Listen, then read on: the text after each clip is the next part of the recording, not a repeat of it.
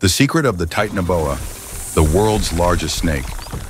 Did you know that the largest anaconda ever recorded was almost 26 feet long and weighed more than 440 pounds? It was powerful enough to swallow a full-grown human with little difficulty. It is a terrifying ruler of modern swamps. But even that is nothing. Imagine a colossal snake, the size of a school bus, weighing over a ton, and powerful enough to crush a giant alligator in just seconds. This creature isn't a product of science fiction, it was real. And the story of its existence isn't just about a giant, it's a secret about a world that has vanished.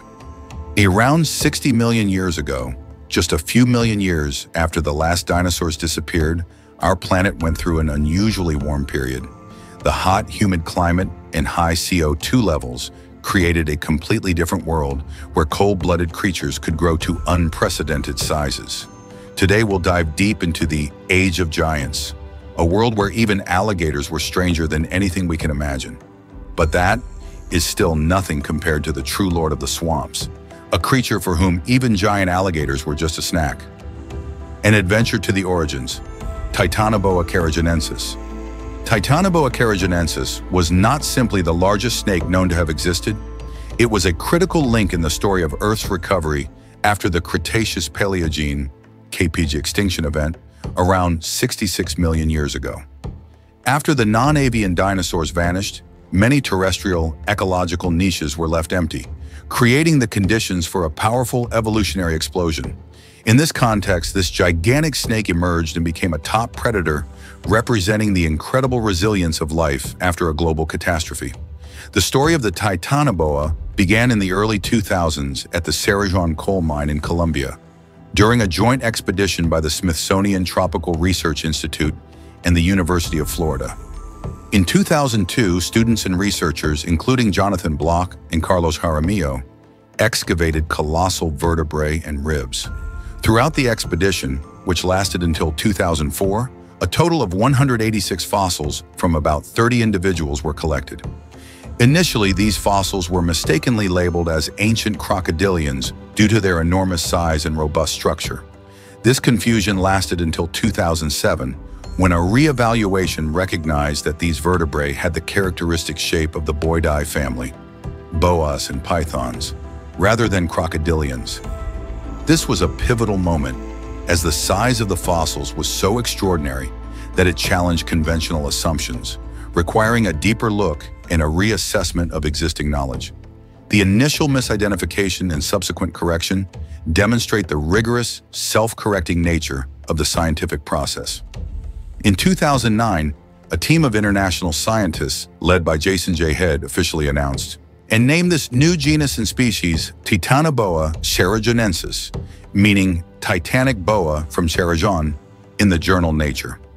This publication officially established it as the largest snake ever found at the time, surpassing the old record held by Gigantophis garstini, a prehistoric snake known from the Eocene in Egypt.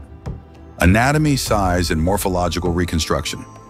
The primary fossil evidence for the Titanoboa consists of the 186 vertebrae and ribs that were found. Its vertebrae were very robust and broad, with a pentagonal shape when viewed from the front, similar to other members of the Boinae subfamily.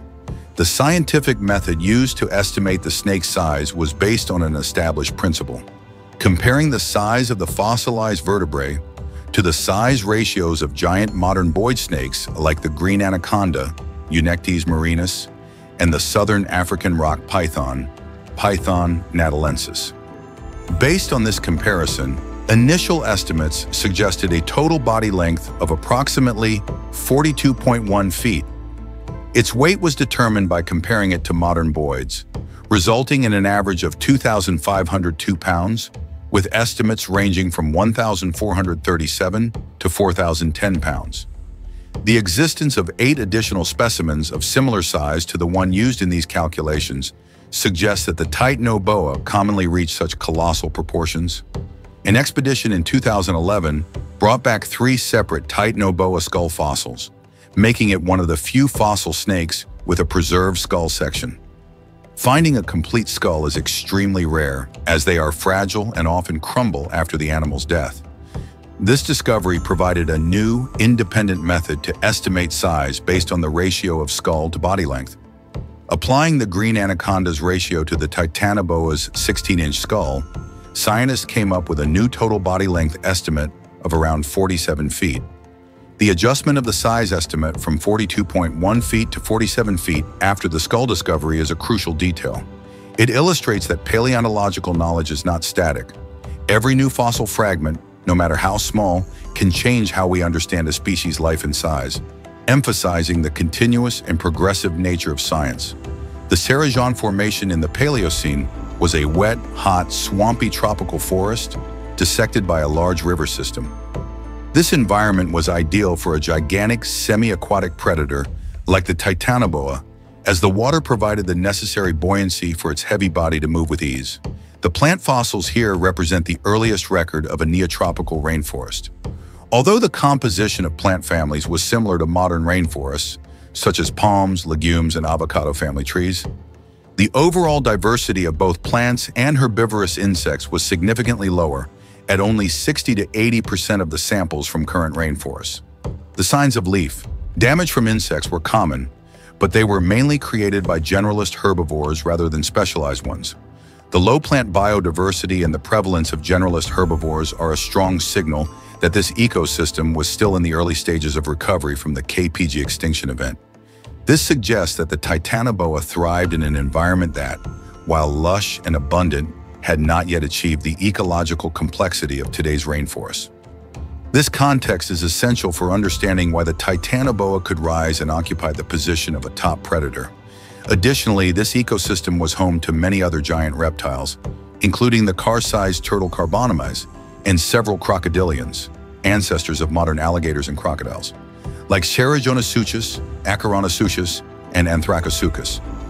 This fauna highlights the dominance of reptiles in the period immediately following the dinosaur extinction, before mammals had time to evolve to a similar size.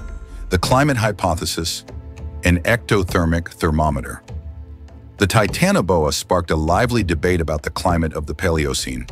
The initial hypothesis, presented in the 2009 paper, suggested that its colossal size could only have been supported by a climate with a significantly higher average annual temperature than today, around 86 to 93 degrees Fahrenheit. This was based on the metabolic principle that ectothermic, cold-blooded animals are limited in size by the ambient temperature. However, many studies have since opposed this hypothesis, arguing that the Titanoboa is an unsuitable thermometer. Counter-arguments suggest that the Titanoboa could have used behavioral thermoregulation to maintain its body temperature, making its size an unreliable indicator of the global climate. Another convincing counterpoint is that applying this same model to the extinct giant lizard Varanus prisca yields illogical results, suggesting that other factors, such as competition with mammalian predators, which were absent during the Titanoboa's time, may have limited the size of modern reptiles, not just temperature. The conflict between these two viewpoints is an excellent example of how science works. The initial hypothesis was simple and powerful. A giant cold-blooded animal must have lived in a hot climate. However, the criticisms forced the scientific community to consider a more complex perspective. The causal relationship, size, temperature, may not be entirely accurate because it overlooks behavioral adaptations and other ecological pressures. A debate on diet, fish hunter or constrictor? Initially, based on its immense size and habitat, the Titanoboa was thought to have behaved similarly to a modern anaconda, a top predator that would ambush and constrict large prey like crocodiles and turtles. However, direct fossil evidence has changed this view. Skull fossils found in 2011 and a summary in 2013 showed that the unique anatomical structure of the Titanoboa's palate and teeth suggested a more specialized diet, piscivorous, fish-eating. These adaptations are not seen in other boids but are similar to modern snakes that feed primarily on fish. This is a classic example of how new direct evidence replaced a plausible but speculative hypothesis. The initial theory was based on similarity in circumstance, anaconda-like behavior in a habitat with alligators. The later hypothesis was based on specific physical evidence from the animal itself, dental and skull structure. the title of largest snake. For over a decade, the Titanoboa was considered the largest snake that ever existed. However, in 2024, paleontologists announced the discovery of the Vasuki indicus from the Eocene in India. This snake was estimated to be up to 50 feet long, similar to or even exceeding the length of the Titanoboa. The debate isn't a simple dethroning. It's more complex. The Vasuki indicus may have been longer, but the Titanoboa's vertebrae are slightly larger, suggesting a more robust and heavier body. The debate now revolves around which measure is largest, length or mass. This new discovery proves the ever-evolving nature of paleontology. It is not just about unseating a record, but also about raising a deeper question about how different evolutionary pressures lead to different body types, longer versus heavier. This finding also expands our understanding of the distribution and diversity of giant prehistoric snakes. Ecological role and extinction. As a top predator, the Titanoboa was likely a semi-aquatic hunter, using its colossal size and power to overpower prey. It occupied a niche left vacant after the extinction of the non-avian dinosaurs. Its enormous size was likely a direct result of the hot, humid climate of the Paleocene. As global temperatures began to drop gradually in the late Paleocene and early Eocene, the conditions that supported such massive ectothermic animals disappeared. The appearance of larger mammalian predators may have also contributed to its decline. Scientists often wonder if future global warming could lead to the return of such giant creatures. Theoretically, it's possible, but researchers believe that it is highly unlikely in reality. The reason is that the speed of modern climate change is much faster than the gradual warming of the Paleocene. More importantly, the widespread destruction of habitats by humans has degraded diverse ecosystems, making them unable to support such colossal animals. The story of the Titanoboa is a vivid testament to the dynamic nature of science. From its initial misidentification to its title being challenged by a new contender, each step has deepened our understanding of Earth's past. The Titanoboa remains crucial evidence for understanding ecological recovery after extinction and is a unique biological indicator for the Paleocene climate. Its story is not just about a great animal, but also about the power of paleontology in revealing a lost world and constantly challenging our assumptions about the past. Looking at the big picture, our story is not just a journey into the past, but also a mirror reflecting the future. With current global warming, is there a chance that Earth will once again create ideal conditions for a new era of cold-blooded giants? Will reptiles once again rise to dominance? Or is the world too crowded with humans for such colossal creatures to reappear? If you're fascinated by the secrets of the past and want to explore more mysteries with us, don't forget to like, subscribe, and leave a comment below. What prehistoric creature would you like us to bring to life next? We are always listening.